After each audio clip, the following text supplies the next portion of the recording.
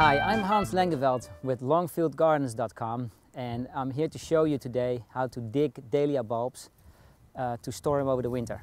Now, before showing you how to dig these dahlia bulbs, I'm going to tell you a little bit about it because these, as you can see, have been frozen, and it's just the foliage that froze. The bulb underneath is still alive and healthy. But if we keep it in the ground a little longer and we get more frost, then eventually the dahlia will freeze over the winter, and then we have nothing. I like to use the pitchfork to loosen up the soil, and then we can use the smaller shovel to actually dig it out. Dig it out, there it is. And as you can see, the dahlia is in very good health. It actually grown over the summer. We can plant it again next spring and have beautiful dahlias again next year.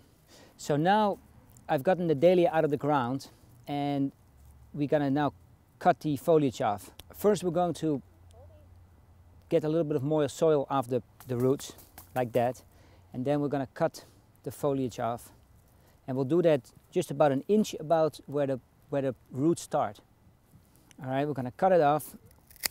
Now, as you can see, the foliage of this dahlia is all dried up and frozen, while the actual clump with the tubers is still perfectly healthy. These stems are eventually going to dry back, okay? And the eyes of next year's sprouts are going to come right from the crown of the bulb and start right there. This is how you want to store it over the winter. Let's dig up another one here, as we did the first one.